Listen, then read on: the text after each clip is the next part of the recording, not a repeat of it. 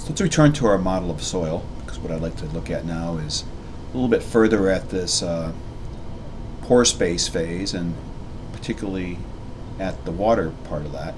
So again, as I mentioned, the amount of organic matter in the solid phase is going to vary as a function of a lot of different factors, and the relative amount of pore space versus solid is going to vary as a function of the texture, with the clay textured soils having more than sand. And now in the pore space part of this, the relative balance of air and water is going to depend, as you might guess, on sort of the water input patterns. So take this off. As you can imagine, soil can look at this. We have fairly dry, and it can go to this to be fairly wet.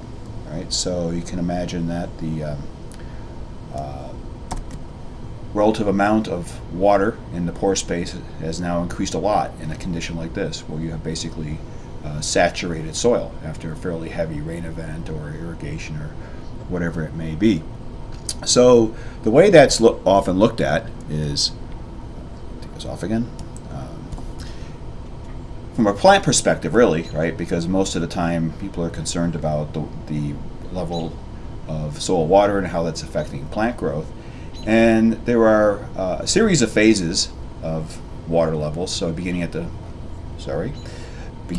wettest level down here at the end, the saturated level. So that would be those ponds of water we saw back in the last slide.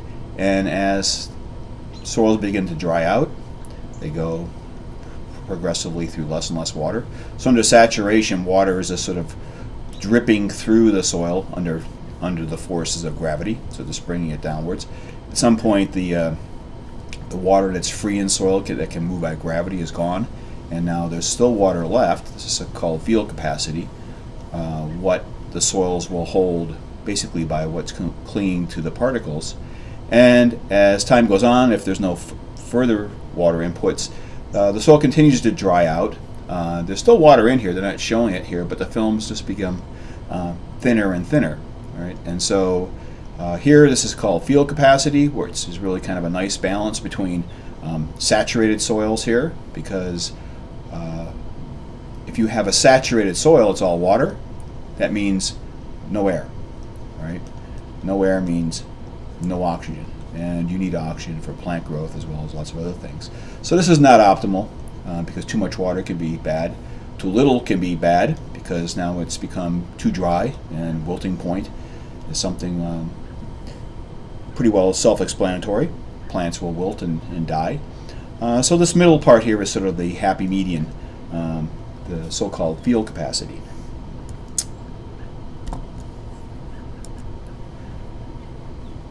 So the way this can be imagined, at least the way soil physicists would look at this, is if you would put this on a scale of here's the soil particles themselves, the matrix, and the water sort of builds out from this. So out here at the saturation level that we were looking at in the last slide, this is, for example, say the pore space here, that when the pore space is totally filled with water, some fraction of this is not affected by attraction to the solid surface here, and that's just what's moving freely under gravity, gravitational water, and so that's what drips out.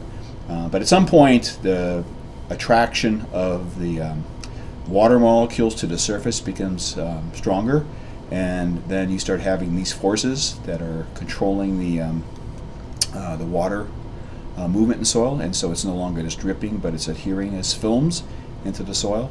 So here's that sort of happy median between field capacity and above the wilting point.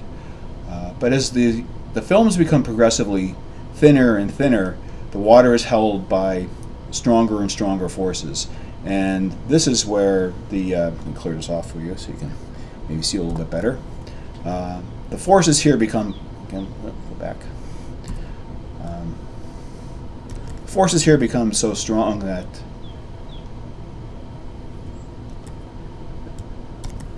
here. Okay, remember this is my early attempts at the screencasting, so going to be some glitches here. So these points here are really energy levels that are holding water too tightly for plants to access it.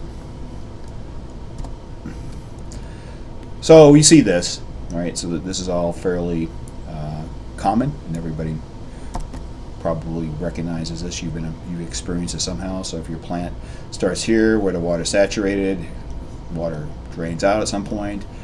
We have the field capacity. Plants are happy for a while until they become soil becomes too dry, and then eventually the water is held at such a point that the plant can't extract it, and it reaches this thing of permanent wilting point, which means there's no return back to living. It's only on its way to being dead. So I think everybody probably is familiar with this. So you had this experience with plants, perhaps. If we got to water them, this is what happens.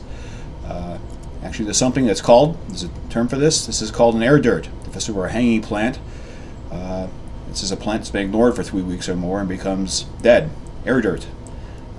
That comes from the world of sniglets. That's a word that doesn't appear in a dictionary but should.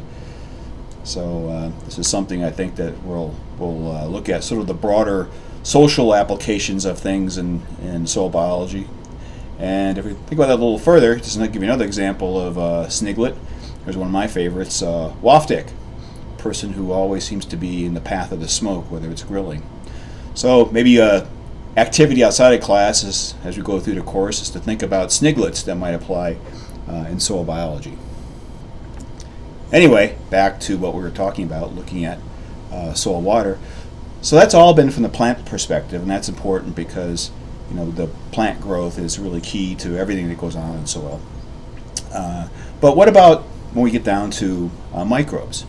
Right. So the plant perspective is going to be different from the microbial perspective, because the plants are sensing a very large volume of soil through this expanse of roots. But what if you're a microbe sitting here or here or here, and you're not really able to move much through the soil, and so whatever happens in the soil environment around you, wherever you happen to be, is really what you're going to have to live with.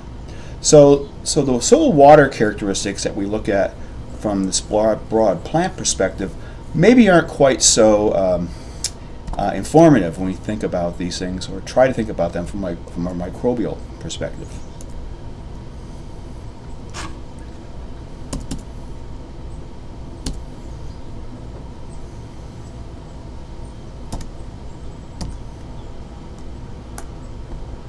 So returning to our model of soil here, we're again kind of thinking about that we're a microbe somewhere living within this this matrix.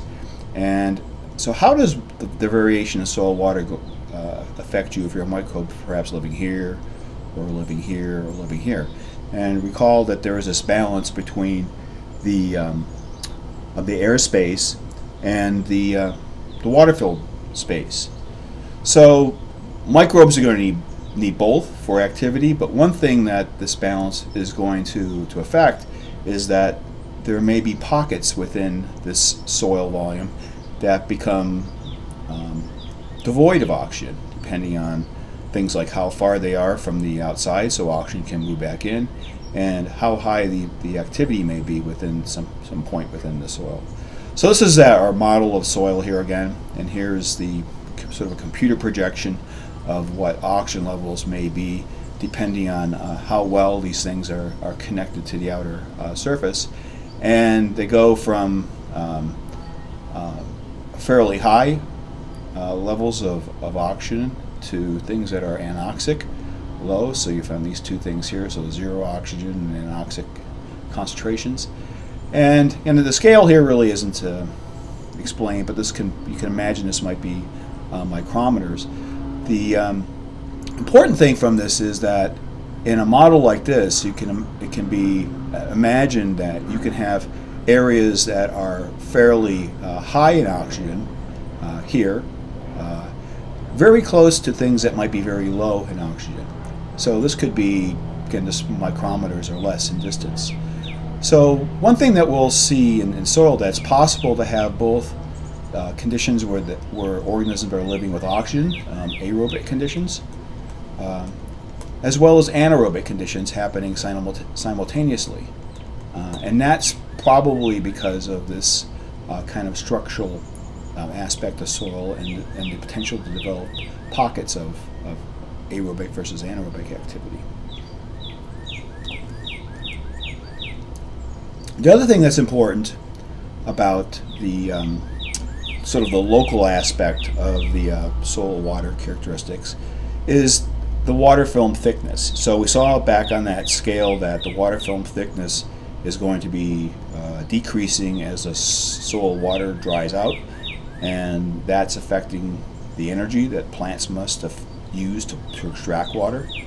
But if you're a microbe and you're not moving around, and you basically just have to deal with the water conditions that are in your vicinity, what's happening is that the films are probably fairly thin to begin with. So in this diagram, what we're looking at is a few different studies where they have measured water in soil and try to calculate the water film thickness across particles.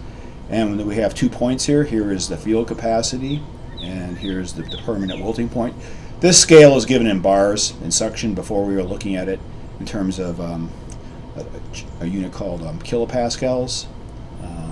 And this is really kind of the scientific unit. Bars is no longer really used in scientific literature. But in any case, these are the points that we're looking at, the field capacity point here and the permanent wilting point here. And here's the water film thickness. This is in micrometers. So out here at the field capacity level, really kind of the the wetter kind of range, the film thickness is something on the order of a micrometer, right? So that's, if you think about a microbial cell, and we'll talk more about these, that the cells may be about a micrometer or so in length, and maybe a half a micrometer in diameter.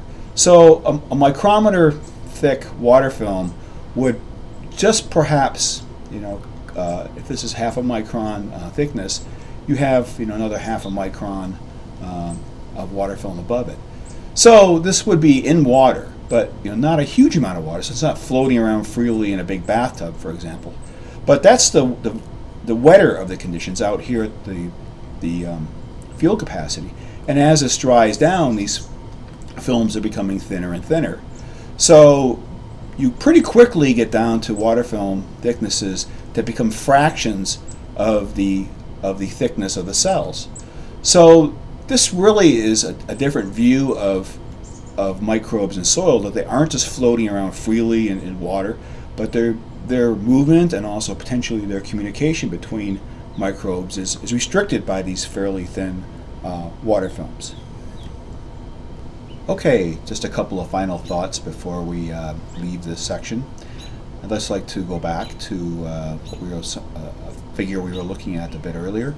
So you recall this diagram we were looking at. This is a microscopic view of a soil slice, and what this study was examining was the distribution of bacteria in soil. And if you remember what we were learning from this is that the bacterial communities, or the microbes making up the bacterial community, are pretty much dispersed throughout the soil in these small little pockets.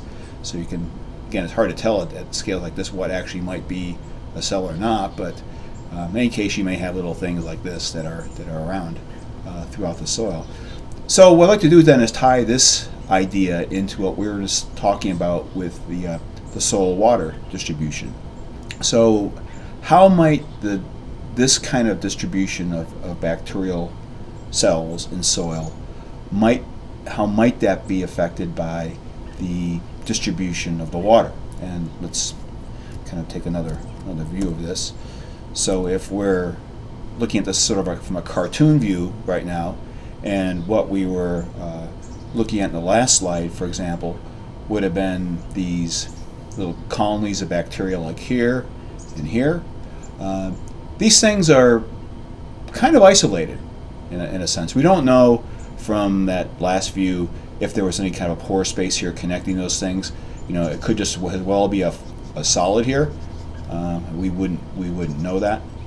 But in any case, let's just think about this right now. That this is sort of the situation where we have these two groups of organisms, this one over here and this one over here, that are living in these kind of pockets of water that are collected around the corners of particles. So these little pockets of water would be important for supplying nutrients, presumably to these different bacteria. So they could be living off of things that are local right here. Any other kind of interaction between these two groups of organisms is going to require this process of diffusion. So any chemicals that are going to be moving through the soil would have to move through these films by this process of diffusion. So diffusion is going to be important in controlling or affecting how microbes gain access to nutrients, because they could have nutrients that are here in their little pocket, but these may run out, and they'll rely on diffusion to acquire these. Or if they're going to interact with two different with a different group of organisms, that would probably have to occur through diffusion as well, because the microbes are not, you know, as we were learning, not just laying on top of each other. Okay, so that's going to be a concept that we're going to return to, because later on we'll talk about microbial diversity in soil. And one thing that's going to be something we'll talk about is just a very high diversity of bacteria in soil. It's probably has the highest diversity of bacteria in any kind of environment that we'll see. And the question is, well, why is that? What is it about soil that can support such high diversity of bacteria in particular? And one of the theories, or perhaps a key theory, is that the structured environment of soil, so that porous network that we're talking about, can effectively separate organisms so that they're not directly competing with each other. So if we're to go back to our last slide, if I can do that, because I can't. Let's see. Oh. Well, let's forget that right now. But if you remember, our bacteria were located in these little pockets. So we have one over here, and then there was some distance between these two. This is sort of reflected in this environment. So we're comparing two different kinds of environments here. One that's heterogeneous, which could be something like this with our soil that has structure that separates organisms, versus something that's homogeneous. And that could be something like water, for example, lake water, where things are moving around freely. And this is basically a computer model where these two different species, the species 1 is the blue and species 2 is the orange one, but I guess it's kind of yellow up here, that these are put into these two different environments, and then the simulation is allowed to run for, in this case, 600 hours, so beginning at hour 200 here and ending at hour 800 out here. And then, given whatever model parameters are put in here, the species are allowed to interact or not. So in this case, species 1 must be programmed somehow to be a stronger competitor than species 2, because in the homogeneous environment, after this time frame, species 2 is pretty much eliminated.